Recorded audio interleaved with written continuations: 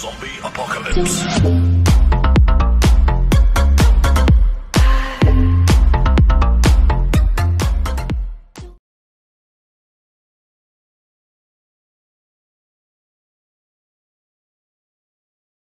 So I've loaded up Logic and it's asking me straight away what track I want to install. So I'm going to install a software track. Doesn't matter what it is at the moment. And before I do anything else, as always, I'm going to go to File, I'm going to go to Save As, and I'm going to go and find the location that I want to save this file in, my folder that I'm going to save it in. Here it is, Vocal Samples as I've called it. And what I'm going to do is I'm going to tick all of these boxes here. That makes sure that anything I save within the file ends up in the folder at the end. That's really important. That's something you might want to evidence if you're doing this for any kind of coursework. And I'm going to give it a name that's relevant, Vocal Sample Sampler Test. And I'm going to click Save. As always save a project right at the start. Now, I've loaded up my blank audio instrument. I'm going to go down to where the instrument actually is. It's under the MIDI and the audio effects, and I'm going to change the instrument, not the patch. I'm actually going to change the instrument completely to an EXS24 sampler. Mono will be fine. There it is. And you'll need to click on Edit, and it will bring up this window. And in this window, we want to click on Zone, and we want to create a new zone. There's my zone. At the moment, the zone is over the entire keyboard. And I've got this button here clicked called Pitch, which will change the pitch. This will all make sense in a moment. I'm going to click on this little down arrow here in my first zone. And I'm going to load in my audio sample. Here's a sample I've created earlier. And I'm going to load that in. And now, when I press the keys... Hello. Hello. Now it sounds really, really low down. Now that's because if we can see here, I've actually assigned the original sample to the key of C3. Hello, hello. And there you go. Hello, every time I press the key, hello, hello, I can hear Adele in all her glory. Hello, hello, hello, hello, hello, hello, hello, hello, hello.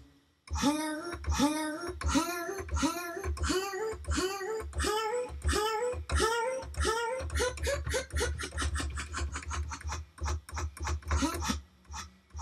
hello. You get the idea. If I untick the pitch box, hello, hello, hello, hello, hello, you can see the hello doesn't change. What I can also change is the range.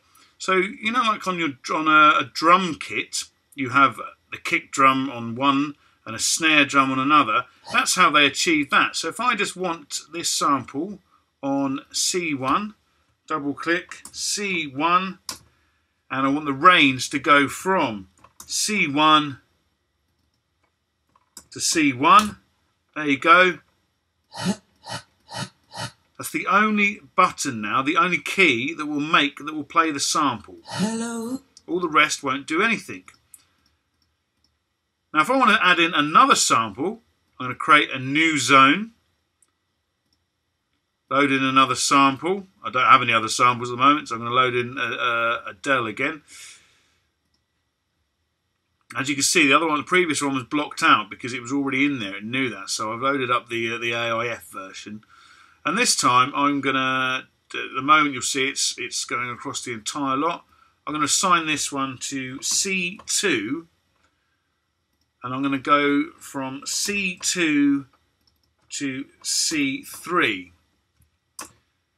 So my original sample, hello's there, and then the new sample, which happens to be the same thing, is there. Hello.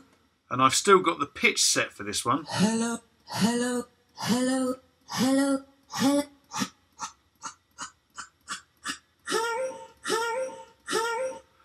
And that is how you install a sample into a sampler. Now, when I click to close this, it will ask me, do I want to save this? And I'm going to say, yes, I do want to save it. And I'm going to make sure that I don't save it in the regular sampler instrument folder, because then if I save my file and send it to someone, the sample won't appear.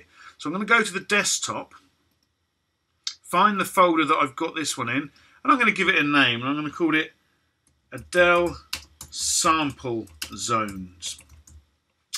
And I'm going to save that. And that's the first thing I need to save. Now I also need to save the patch. So I'm going to go to here and I'm going to click Save As. And I'm also going to make sure this doesn't go into the regular EXS24. I'm going to put it in the same folder as everything else, because I say I want to be able to transfer this entire file if I need to. And again, I'm going to call this Adele Sampler Patch. Click Save. And I can turn it off. Now I've got my samples in there. Hello, hello, hello. Okay, I'm going to press record.